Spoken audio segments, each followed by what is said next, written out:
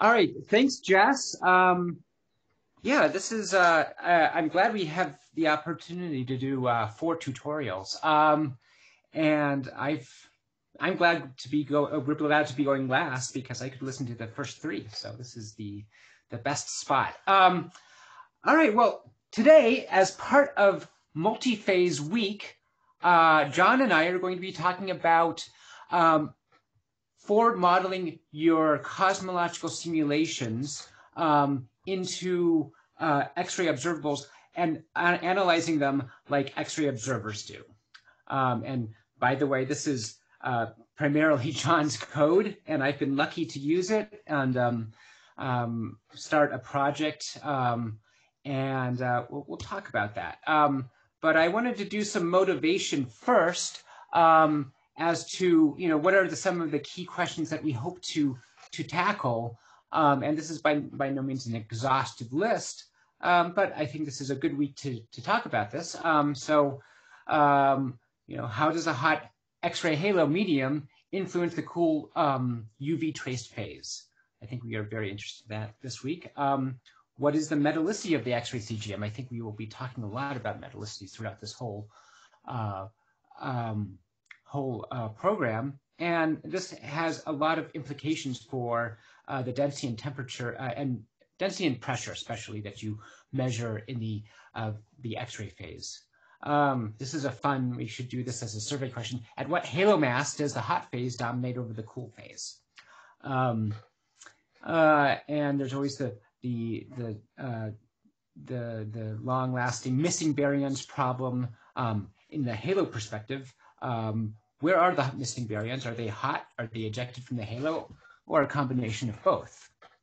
And this is something, question 5 is something that I'm, and my collaborators are really interested in.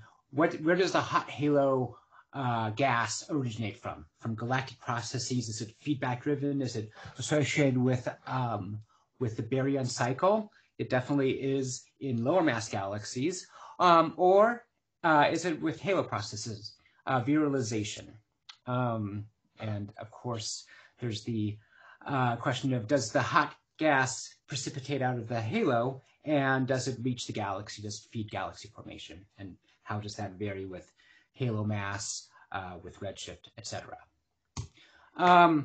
I put this flow chart together without checking with John, but this is kind of the idea of what we will be talking about today, where you take a simulation, whether it be gadget or repo or gizmo-based simulation, and John has started working with Enzo before I ever joined, collaborating with him. And there's a number of other simulations, but generally, John has written his software so he can take these different simulation formats in the YT framework, and he will be talking about PyXM, and that takes these these gaseous halos simulations, takes their physical data, density, temperature, abundances, and converts them into an X-ray photon list. And then there's another step to get to your mock X-ray observation. So you have a photon list, and John's code SOXes then will take those photons and make a forward modeled observation, usually with NASA missions existing, such as Chandra or Future, hopefully as links. And another, he also has Athena, Exrism, I can't say that right, Access, etc. There's also, since there's a lot of European missions, there's 60 software, which I have used to make XM or eRosita and XM Newton event files. And then you get over here and you have a mock X-ray image and event file, as is known in the field, which is really just RA, DEC, and energy at the minimum. And then you can apply all sorts of X-ray analysis tools to them to make X-ray spectra, to make X-ray surface brightness profiles, etc. So why do we do this? First I wanted to say you might be interested in forward modeling your own simulation into the X-ray. And if you are, please do contact us. You can just contact me. John is very busy with a lot of things, and it's awesome to have his time. But the pipeline is not yet turnkey, especially for the CGM. It's pretty complicated. And we are interested in collaborating and starting new projects. So feel free to contact me, and we'll see what we can do. And this is a great time to start talking about this at this program.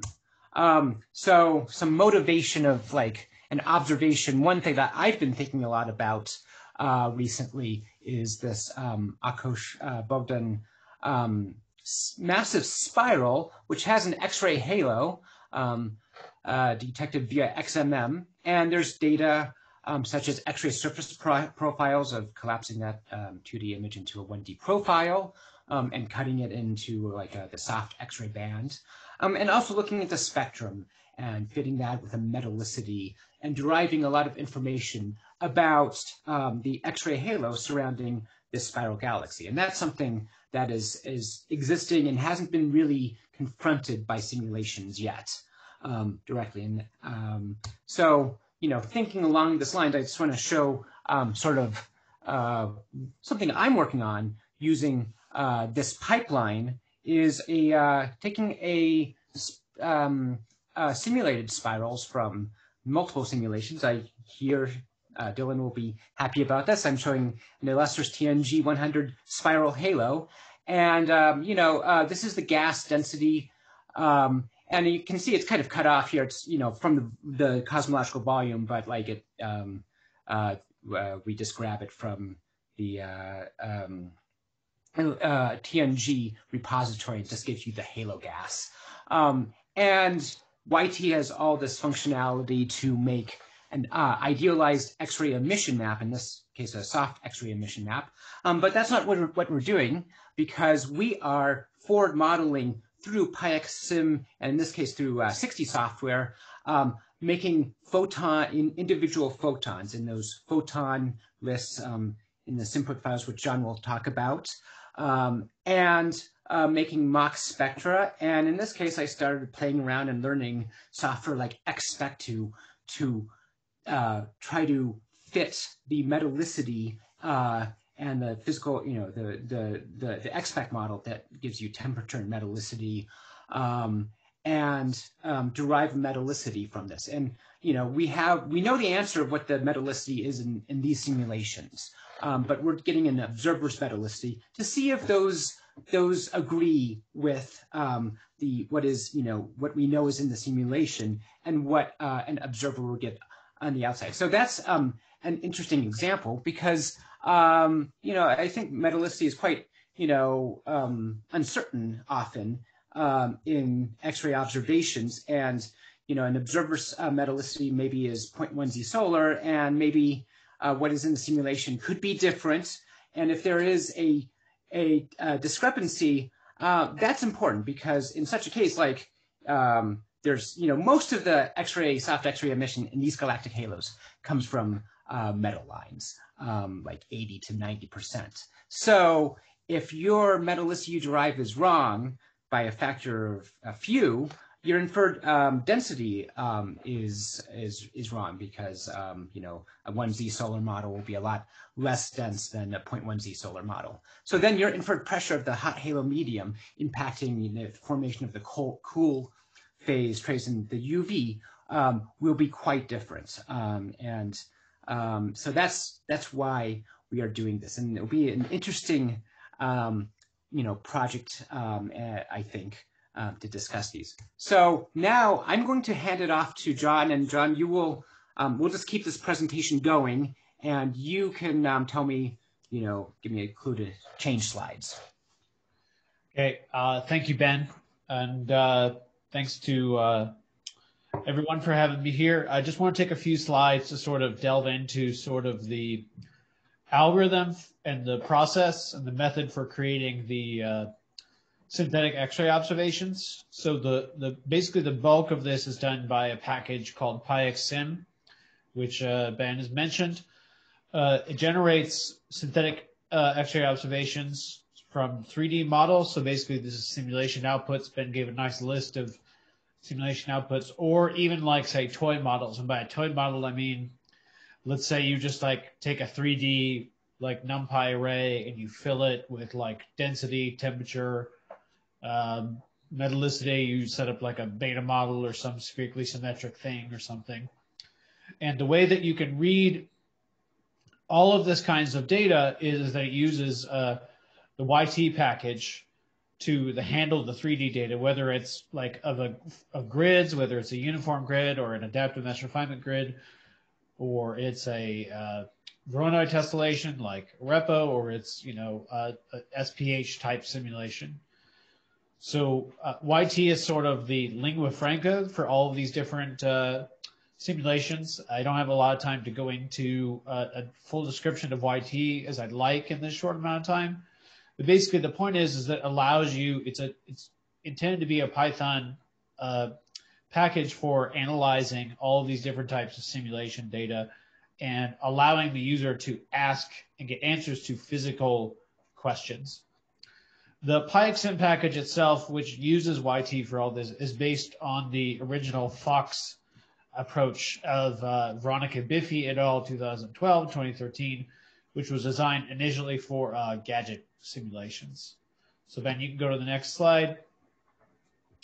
So this is basically the Fox algorithm adapted for PyXim. So PyXim assumes you have like a 3D emission model of a source from a simulation, or perhaps just a 3D grid or a collection of particles. So basically, we're saying that our emitting object is, in this case, is a sphere in this schematic, that, blue circle, and then it's filled up with volume elements. So right there, I've got a cell, but this could be like an SEH particle or a Voronoi cell, and that this cell has some properties. This mass element has some properties. So it's got a density, a temperature, a metallicity.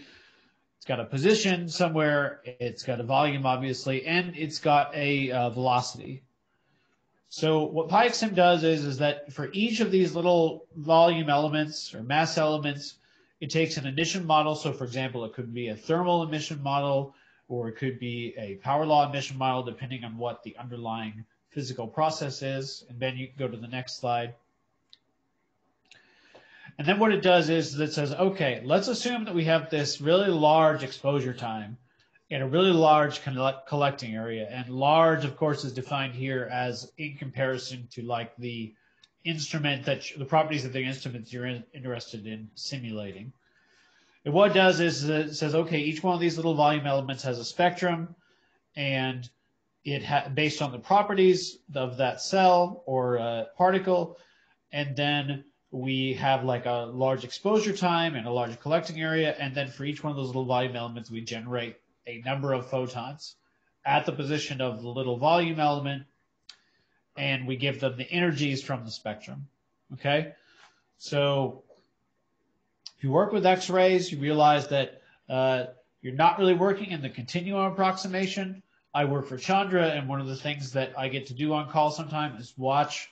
I have a little screen where I can literally watch X-ray events being detected by Chandra one by one for, even faint sources. So that's sort of the approach that's motivated here, is that we generate a large-ish Monte Carlo sample of synthetic photons. So you can go, Ben, to the next one. So then what we do is that we have this large sample, and then we draw a subsample of this large sample. And before I get ahead of myself, I should say the point is that you can store this sample to disk, okay? So it's a sample in 3D. It's got all the photons have 3D positions. You can save that to disk, and then you can project this sample onto a sky plane essentially as many times as you want. So the really expensive step of generating the photon energies is done and over with. You save it to disk, and then you do the projection afterwards onto a sky plane. So if you want to look at the same 3D source from lots of different projections to see what it would look like in those different projection angles. And what that does is two things. That of course, it projects everything onto the sky plane. And the second thing it does, if you have an instrument that that has high enough energy resolution to measure it is that it picks off the velocity component along the line of sight and then Doppler shifts every photon in the sample. And then if you have a cosmological source, the photons are cosmologically redshifted. And one of the other things we have to do is that any source, any source that is coming to us is going to have some of its photons absorbed by galactic foregrounds. So it also takes care of that. So you can see here that you've got a little model of Chandra there. You've got a particular projection. So then you can go to the next one. And I should say here, even though I don't have a slide for it, that's where it stops. Okay, so you have a list essentially that you can write to disk in this format called symput, which writes photon position, RA and DEC, and energy. And then what happens later is that either the SOX package or the 60 package, which we'll talk about in a couple slides, can read those in and then convolve them with an instrument. So there's like a break, basically, because you might want to save this symput catalog to disk, have all these simulated photons, and then say simulate with Chandra or XMM, or say, Athena or Lynx, some future hypothetical mission. So as far as the types of inputs, anything YT can read, simulation data sets, 3D NumPy arrays of grid, points or particles. Type of the emission models that are built in is a thermal model that uses AtomDB or APEC, a power law model, or line emission. Of course, there are things that you can sort of combine together, actually. So Ben, why don't you go ahead to the next. I'm just going to show a few examples. These are the examples I will show mostly from my work. And these are mostly clusters, so they're a bit too big for this workshop, but you could just sort of imagine scaling these things down. And so basically what we have here is that we have a couple of slices of density and temperature through a flash simulation of a galaxy cluster core where the gas is sort of moving around. We call this sloshing around in this spiral shape. So Ben, you can go to the next one. And then what PyXim does after going through that pipeline and then convolving the list that you get out at the end with a couple of different instrument simulators is that you can get an image of the photons from that galaxy cluster. So on the left, you have a Chandra image using the ASIS-I imager, so you can see the chip gaps and everything in there, but you see the sloshing spiral there. And you see that it's very noisy because, of course, this is X-rays. And then you have the Athena image on the right where you can see there's like a different shape of the detector, but also it's a lot less noisy because the effective area of the Athena mission is just a lot higher.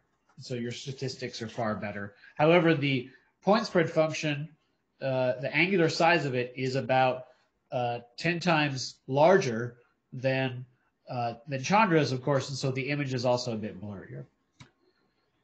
So you can go ahead to the next one. We'll go into a huge amount of detail on this slide, but you can also, if you have a microcalorimeter, which is basically a special type of X-ray instrument, you can make where you have a imager that can nevertheless measure velocities really well, which is something that up till now most X-ray instruments couldn't do that. And Hitomi was able to do it, but of course it didn't last very long. So this is an example where we used PyXM to try to measure the velocities in a cluster that was similar to the Perseus cluster, which Hitomi was able to measure before it met its demise. So Ben, you can go next. And then here is sort of a fun toy example. This is an example where I took a simulation of a cluster. So this is a cluster extracted from a cosmological box. I believe this is from one of the fire simulations. I can't remember exactly. And so we have gas density and dark matter density. And then we assume, which is not true, as it turns out, we assume that the dark matter particles are annihilating and that they produce this huge emission line, which doesn't actually exist, but it's a really interesting toy example. So Ben, if you go to the next slide, you can see all the blue stuff is thermal emission from the cluster. And then that little orange line right there is actually an emission line that I added that is supposedly coming from like annihilation between dark matter particles. Now, in reality, there is no emission line at that location. It would be really cool if there was, but it's just an example of something that you can do with PyXM. So you can go to the next one. So PyXM currently, I hope it doesn't have this forever, currently comes with some limitations.